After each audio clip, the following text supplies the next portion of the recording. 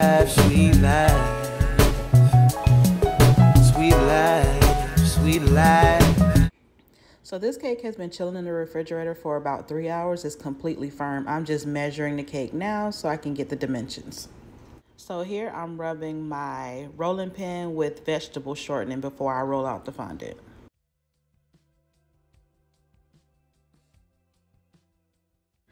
So this mat was not letting me live. I have another mat that doesn't move, but I messed it up, so I have to use this one.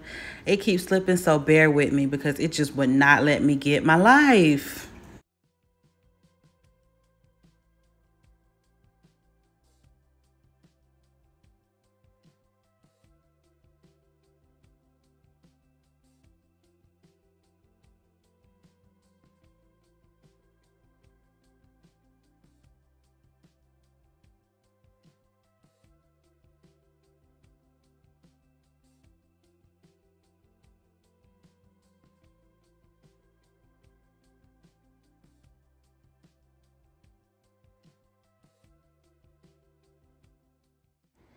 You see me putting in elbow grease. You got to make sure you get it as flat and even as possible.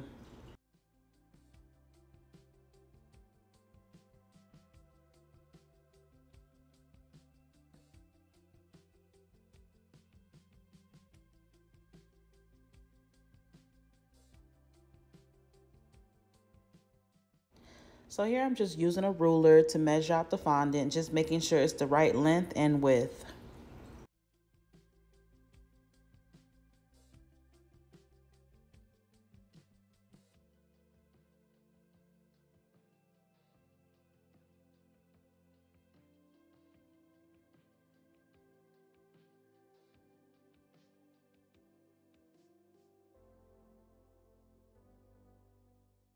So I'm actually measuring out the top of the cake plus the two sides because it's actually going to be one long panel.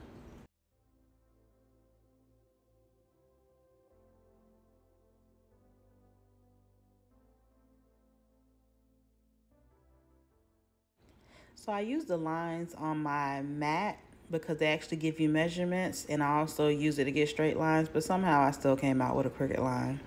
It'll be okay, I'll fix it.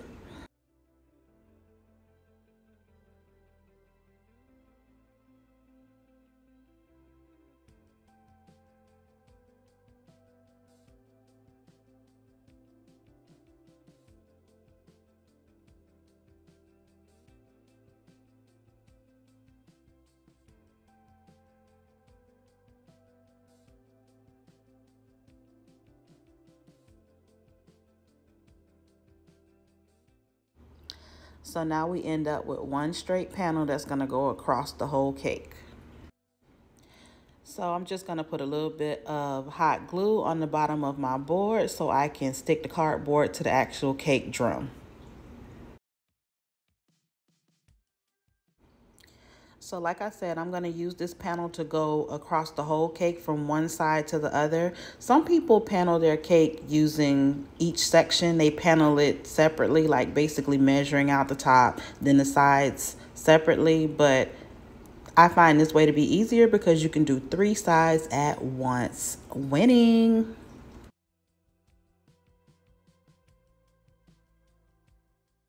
So now I'm just using my smoother to make sure that the fondant is sticking to the buttercream and just making sure it's nice and firm and that my edges are nice and straight.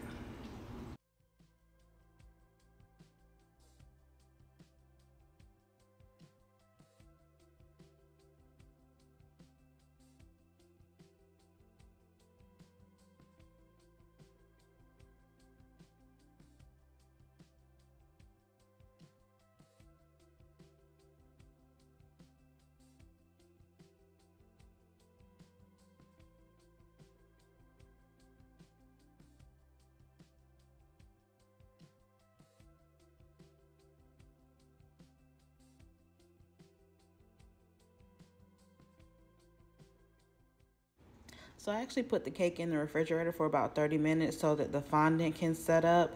And now I'm just using like a scalpel type tool. I got it from like a medical supply store. It's like a doctor's scalpel, to cut the excess fondant from the edges, because I find that when it's cold and firm that it cuts a lot easier and cleaner.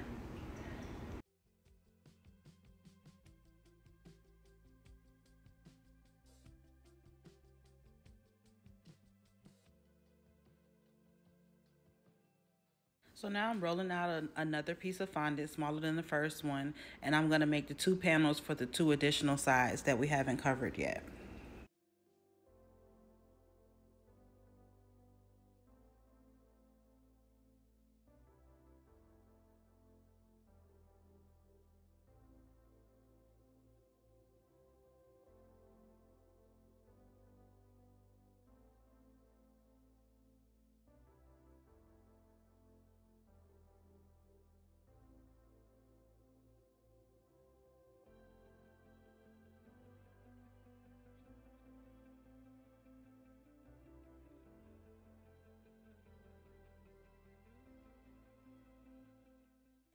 Again, we just rolling out the fondant, trying to get it as even as possible on all sides. You want your panels to be like the same thickness all around.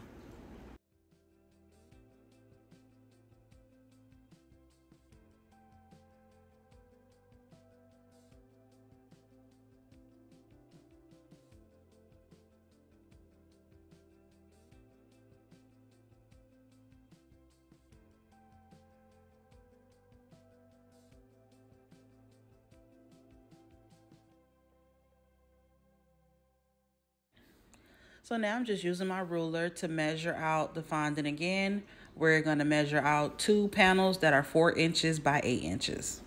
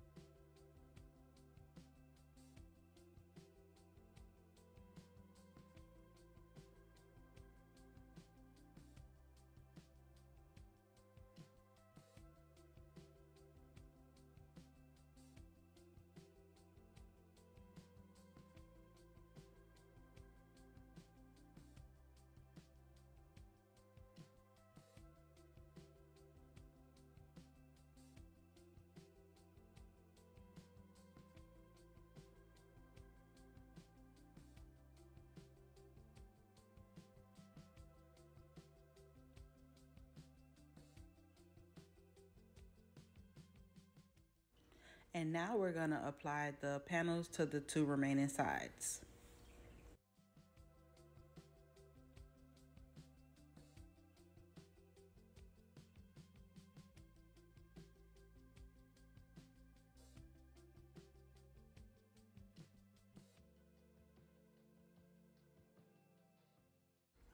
So now we're using our fondant smoother to apply a little pressure to the cake to make sure the panels are nice and smooth. Again, this cake is very cold. Between each step, I've been putting it back in the refrigerator and letting it firm up.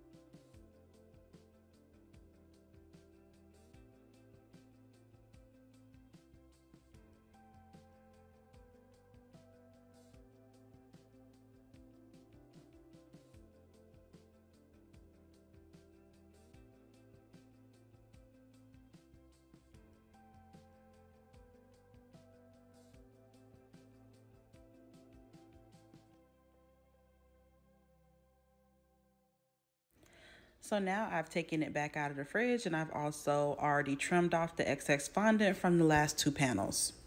So these are just like 1.5 inch panels that I rolled out with the orange fondant, and I'm just gonna apply them around the top of the box to look like the cover.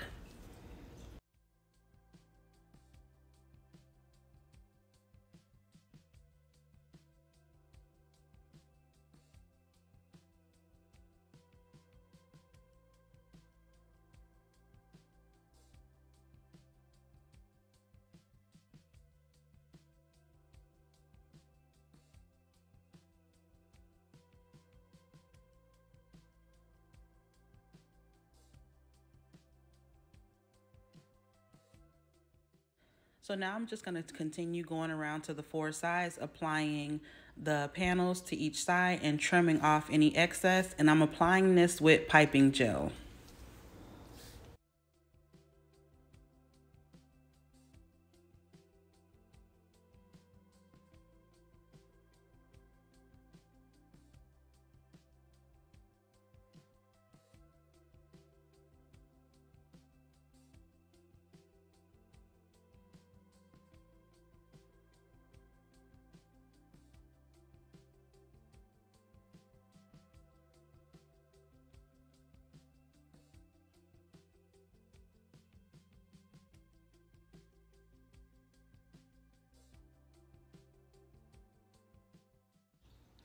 I also added a piece of orange ribbon to the bottom of the cake just to clean up the bottom of the cake, make it look a lot cleaner. It's almost the same color, but it works.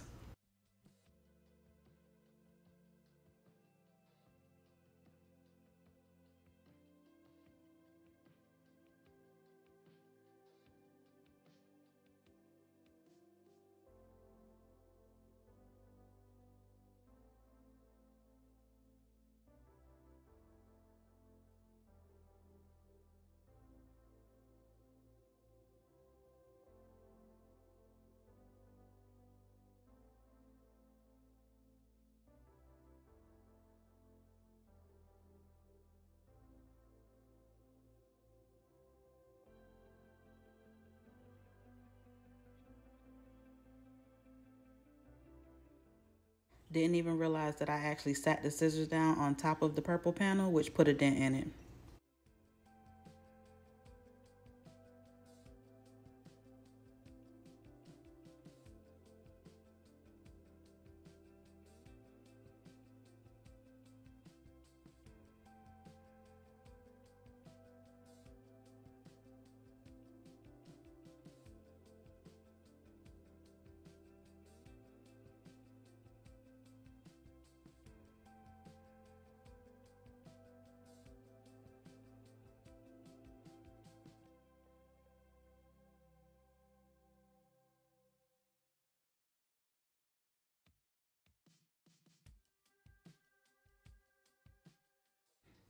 So now it's back out of the fridge. Like I said, I put it back in the fridge after every step, letting it firm up.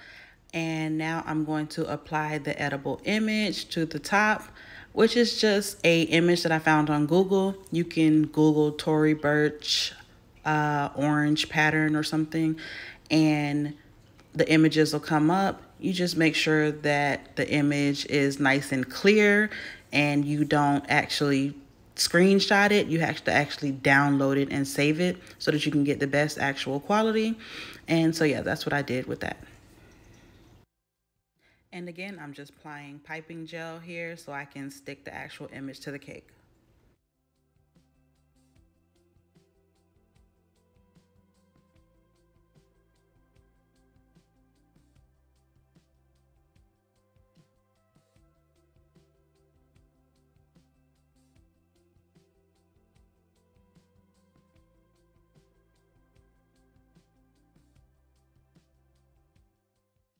So now I'm putting the purple panels that I actually rolled out. They're actually the exact same width as the orange panels that I pre-made. And I'm just gonna go across the cake in like a cross pattern to simulate the ribbon for the bow.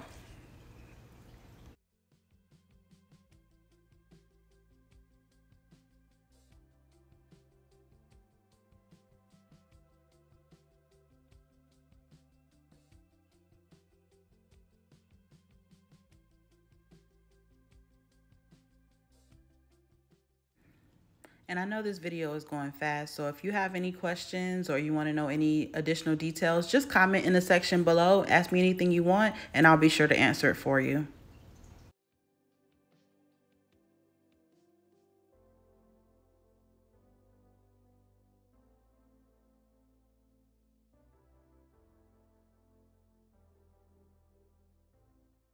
So now this panel is gonna go in the opposite direction, like I said, simulating like the ribbon on a gift.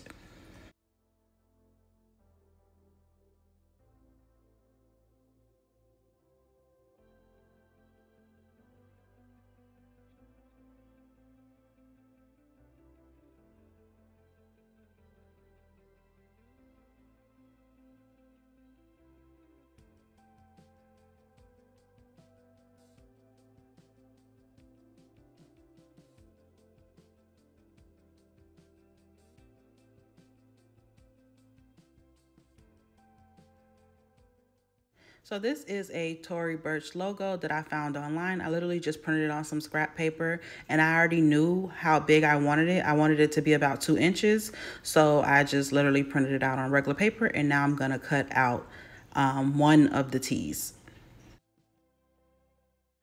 You literally only have to cut out one of the T's because they're both exactly the same and the exactly same size. So just use the one cutout and make 2 of them. Don't make more work for yourself.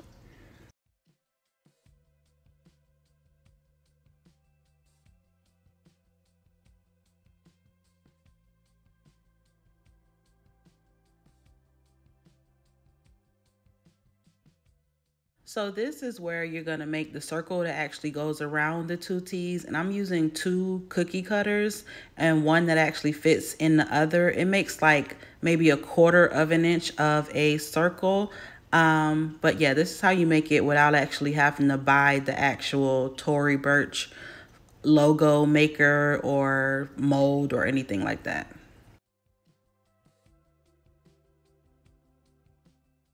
So now I'm just using my little scalpel tool to trace the Tory Burch T that I cut out already. And I like to use this tool because it's very sharp and very precise. So it gives you a really clean cut and you can do really intricate designs.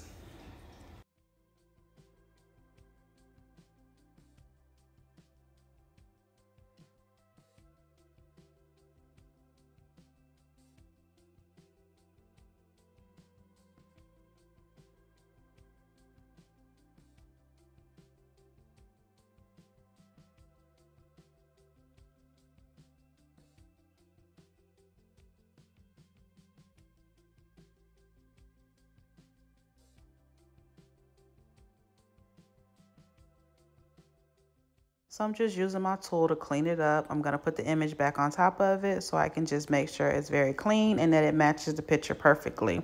Again, I'm going to make 2 of these to complete the logo.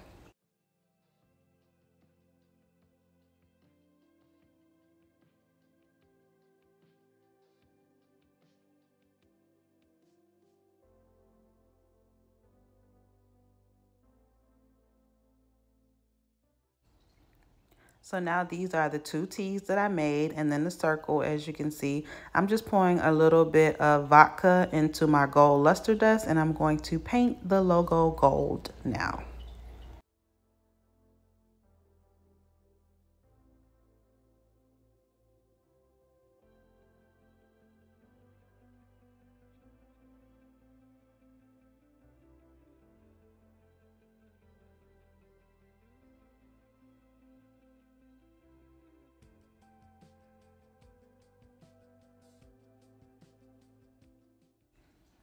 So I'm just making sure to get between all the little cracks and crevices, make sure I cover up all of the orange so you don't see any orange from any angle. Get it nice and blingy. Yes.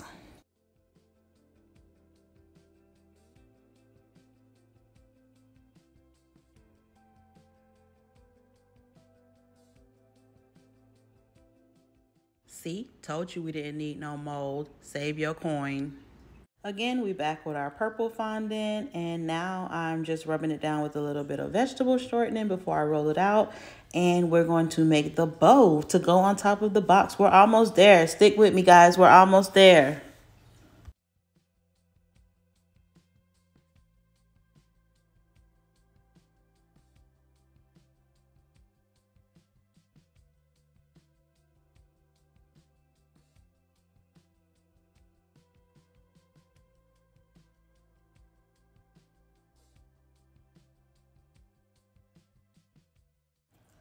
Again, me with the crooked lines. I'm going to get it together. I promise.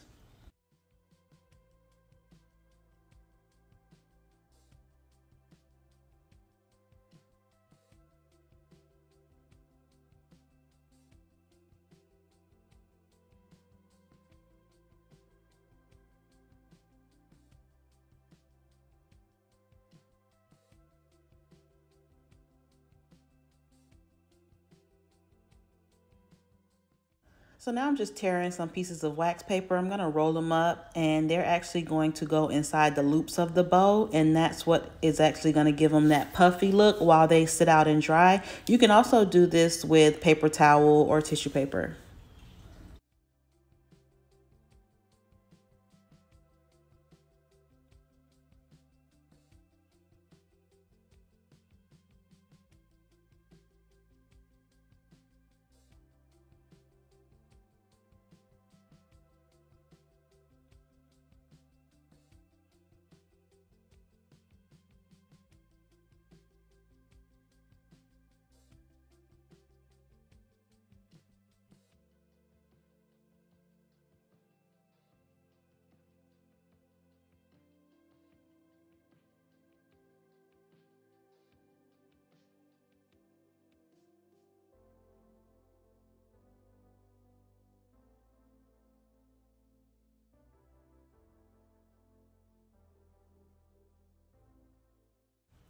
So now I'm rolling out a thin layer or like a thin strip of the purple fondant, and this is going to be the middle strip that goes over the center of the bow.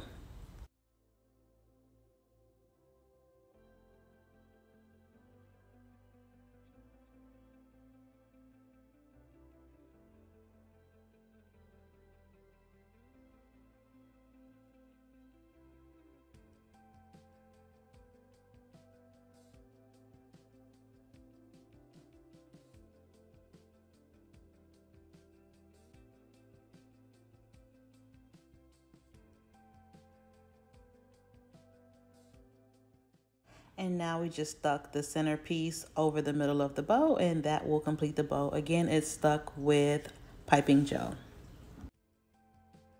And here's our bow, guys. How cute is that? We're almost there, almost at the finish line.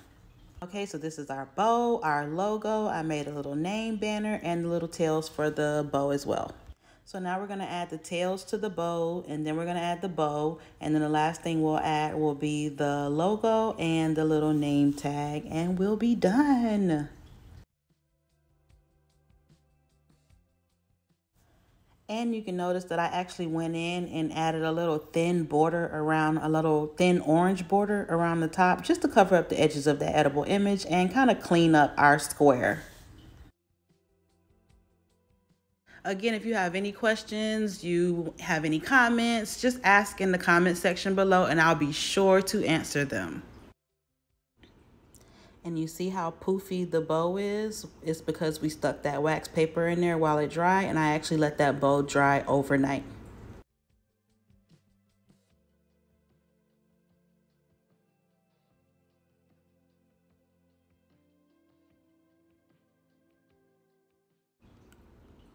Oh my gosh, I can't believe it broke. It's okay. It's okay. We're going to fix it. We're going to fix it. Don't panic. Don't panic. We got this. We got this. Trust me. We're going to fix it.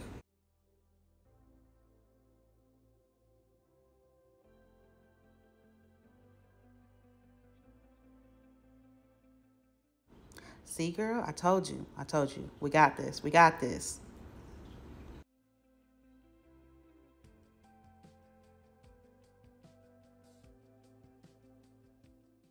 And now we're going to place the two T's in the middle, one facing up and one facing down, just like the Tory Burch logo. We had a little crack right there too, but it's okay. We fixed it. We fixed it. You can stop holding your breath now. We good. We good. Nobody will ever know. We good.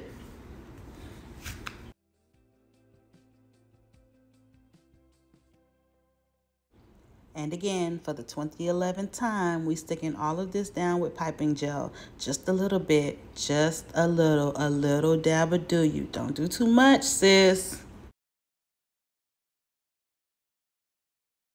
And this is our final product. Yes, isn't she gorgeous? Like, yes, bad and bougie. All the other cakes are jealous of her because she's just that fly. Sweet life, sweet life, sweet life.